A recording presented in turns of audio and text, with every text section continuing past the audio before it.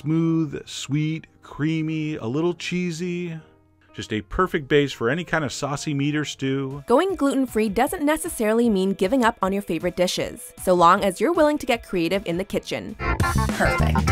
Welcome to MsMojo, and today we'll be counting down our picks for the top 10 gluten-free alternatives. For this list, we're looking at the type of essential gluten-free alternative ingredients that help keep gluten-free cooking fun and interesting, all while facilitating the creation of delicious meals. Number 10. Polenta. What is that, polenta? Amy, get out. Right. Boiled cornmeal. It might not sound overly appetizing when described that way, but it's a versatile dish originating in Italy that's also totally gluten-free.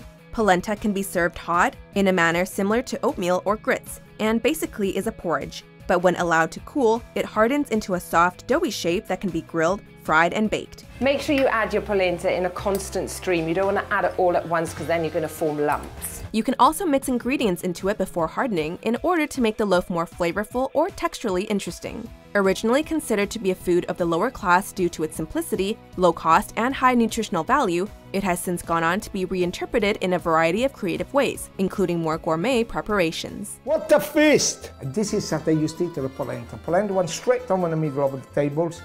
Many spoons around. Number 9. Avocado/coconut. Slice the unpeeled avocado in half lengthwise and remove the pit. When it comes to gluten-free dessert alternatives, these two are the cream of the crop. Although one is often thought of as a vegetable and the other a nut, they are both in fact fruit. And both work wonderfully as gluten-free ingredients in any dish that needs a creamy consistency. Ice cream might not scream for gluten, but in our world of processed foods, gluten has snuck its way into most major store-bought ice cream. Thankfully, frozen avocado and/or coconut cream can be used to produce a silky, smooth ice cream that will make you forget all about your old brand of choice. It's also generally healthier, which is a rare quality to find in a dessert this good. It's creamy, it's silky, you get the flavor of the avocado but then the sweetness from the coconut.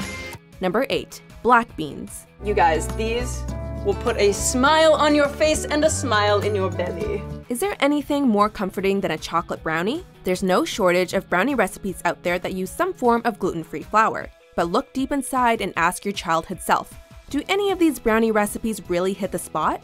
Gluten-free brownies are often too dry, too cake-like, or simply too dense. They often lack that rich, moist, delightfully chewy texture that makes a brownie better than a significant other. This is so good. It's still ooey and gooey from the oven, and it's super fudgy, which is exactly what I want in a brownie. Black beans gives you the best result, but as with any dish, you need the right recipe. Get it right and this dessert is pure heaven, decadent, rich, and fudgy. Why not whip up some meringue for our fat-free and gluten-free frosting option? This is what they look like when they're done. Aren't they beautiful? You get this many meringues out of 2 egg whites. It's just amazing. Number 7. Grits. That's right, I said grits. Not the old lumpy, fine white stuff you're thinking about, or maybe instant coming out of a packet, but the good stuff. In theory, oatmeal should be gluten-free, but as many celiac sufferers will tell you, anyone with a serious sensitivity is better off not risking it if the brand isn't explicitly gluten-free. These days, most brand name oatmeal have been cross-contaminated. Thankfully, grits makes for a scrumptious, carb-heavy breakfast to get you through the first half of the day.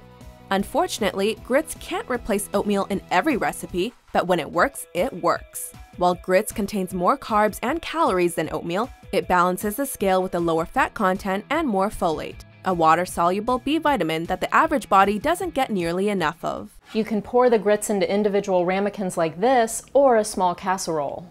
Number 6. Cauliflower. Many people have bad history with this vegetable thanks to its regular appearance as a side dish, steamed to death and utterly flavorless. But today, cauliflower is enjoying a new image as a gluten-free, low-carb chameleon. By grating cauliflower, it can stand in for couscous. And just slide it back and forth. And I'm using the biggest size on the cheese grater. And actually, if you look at it, looks like little mozzarella cheese. Low-carb eaters also use it to replace rice. When we say cauliflower pizza crust, there's bound to be more than a few raised eyebrows out there. But have faith, it's delicious. By food processing cauliflower into an almost flour-like consistency, then straining out the water, you get a dough-like substance that results in one mind-blowingly good thin crust pizza. And check it out, it even folds up just like traditional pizza crust.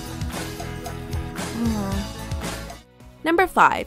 Portobello mushrooms. The stems are very tough and fibrous, even woody. So these need to be trimmed off and discarded. You can take a paring knife and just go right in there and cut it off. Is there a role in hamburgers that a portobello mushroom can't play? A whole portobello mushroom is a popular vegetarian replacement for beef patties. But for gluten-free diets, you can keep the beef and use 2 portobello mushroom caps to serve as buns. The resulting burger is tasty and filling, so the likelihood of anyone asking for seconds is pretty slim. But with the lovely umami characteristics that the portobello mushroom adds, we doubt you'll miss the soggy old traditional bun.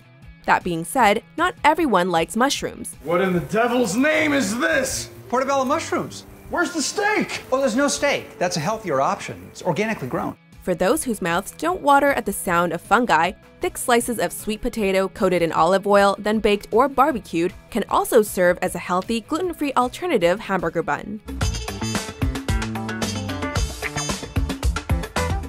Number 4. Gluten-free flours and starches. Here is the flour. Bleached, 100% fat-free, best when kept in an airtight container.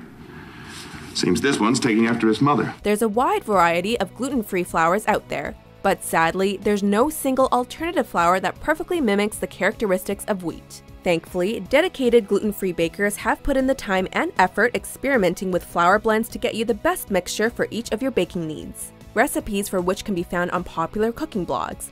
Baking may never be as simple as it was with gluten, but by using some mixture of sorghum flour, almond meal, rice flour, chickpea flour, brown rice flour, buckwheat flour, cornstarch, tapioca starch, or potato starch, to just name a few, you're sure to get a great end result. This is a great gluten-free product that you can use that, again, doesn't contain gluten, and it actually has a great texture. Number 3. Quinoa. Your friends will love how healthy it is. Couscous, those delicious little pearls of steamed semolina that make for the world's best mixed salad. What potluck, picnic, or classy party is complete without a couscous dish? While couscous might be off the table or a picnic basket when it comes to gluten-free food. But quinoa can be used in many of the same dishes. It provides a comparable mouthfeel and even looks rather similar to the untrained eye. But quinoa is a gluten-free grain, unlike couscous, which is similar to pasta in the way it's made. Couscous is also simple carb, whereas quinoa is considered to be a superfood, delivering all 9 essential amino acids, close to twice the fiber of your average grain, a healthy dose of iron, and much more. Slow your roll, all right? Tonight, we're gonna eat your mother's little red pebbles. It's quinoa. Yeah, so it is. Number 2. Lettuce leaves / collard greens. So you just sort of sit these nice trimmed lettuce leaves around. Almost every culture in the world has their version of a sandwich, and almost all of them are off limits on a gluten-free diet. Why? The dreaded bread. Sure, there are plenty of gluten-free breads out there, but they are too often expensive, complicated to bake, or simply fail to provide the same mouthfeel. Rather than chase the bread they used to have, many gluten-free eaters have turned to leafy greens. Lettuce leaves work great as crunchy taco shells or wrapped around hamburgers. Blanched collard greens provide a sturdy, durable wrap, capable of holding together even when used for the most overstuffed burritos. Swapping out bread, tortillas, and other breads for leafy greens also make for a much lighter meal. And the combination of cold, crisp lettuce with that hearty, spicy, salty, sweet chicken filling, it's amazing. Before we unveil our top pick, here are a few honorable mentions. Japanese soy sauces come in a variety of types based on their balance of wheat and soy. Your average soy sauce contains a good amount of both. Our tamari is completely wheat-free. They look beautiful. There's about 1 billion different things you could do with these, and I have a few ideas of my own. Number 1. Alternative grains and vegetable spirals. Quinoa might be able to replace couscous, but what about the many forms of pasta out there? For starters, rice and quinoa noodles are both great options. Just make sure not to overcook them or they'll fall apart. But what are you most looking for in gluten-free pasta? A recreation of the wheat version or something totally different? Much like the bread, vegetables can provide versatile solutions for gluten-free pasta dishes. Zucchini can be spiraled into noodle-like shapes or flat ribbons for fettuccine. Eggplant lasagna is, to put it simply, divine. Spaghetti squash isn't just a name either. When cooked and hollowed out, it makes lovely, perfect little spaghetti noodles. Just pick a pasta and start cooking. Give everything a really good stir and let it simmer and sizzle together for about 3 minutes, I'd say, and you're pretty much done. Do you agree with our list? What are some of your favorite go-to gluten-free alternatives? For more delicious top 10s published every day, be sure to subscribe to MsMojo. Wow, this pizza is dynamite. Make it at your next party and watch as your friends literally devour it in seconds.